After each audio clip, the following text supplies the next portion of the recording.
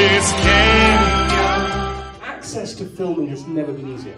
And then you come obviously to what the internet can do, your access to resources, it's a globalized market.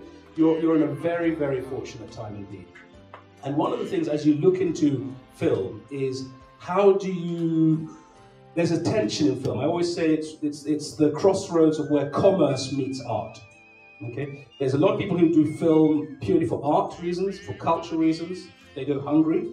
And there's a lot of people who do film purely for commerce. And I think somewhere in the middle is where you should be looking. You know, you guys are the first generation to come out in Kenya where audiovisual is a respected industry globally and is becoming a respected industry here. And as the Chancellor said, if we get it right, it will become probably our second or third economic pillar in 10 years.